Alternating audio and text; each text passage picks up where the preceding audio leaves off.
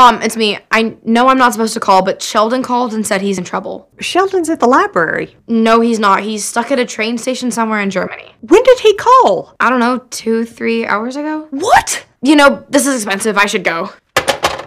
Oh, I'm gonna kill him. Hello, police? Sprechen English? Good. My little boy is lost at a train station. No, I don't know which one. He's 5'10". Well, he's little to me. Never mind. What happened to you? Tough day. At the library? Yes. Where's your other shoe? When I was leaving the library, a wild dog attacked me. Oh, sweetie, no. I fought him off, but at the price of a loafer. Where's your backpack?